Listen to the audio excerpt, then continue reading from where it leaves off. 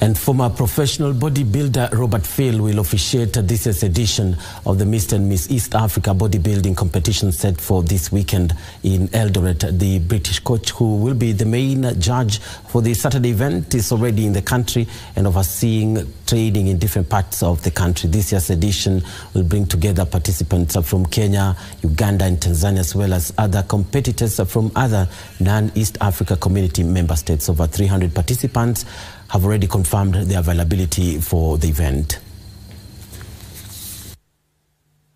I can feel on my back because I stand here, they stand in the back. I can feel all the, excitement and happiness and for the show, for the athletes, and that's the main thing, to make me to come back. I think you have a big crowd, you have a big support people for this industry, and we need them.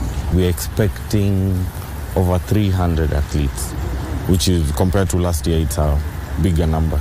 And we are expecting spectators all the way from even South Africa. We come in and we really are excited to support this sport.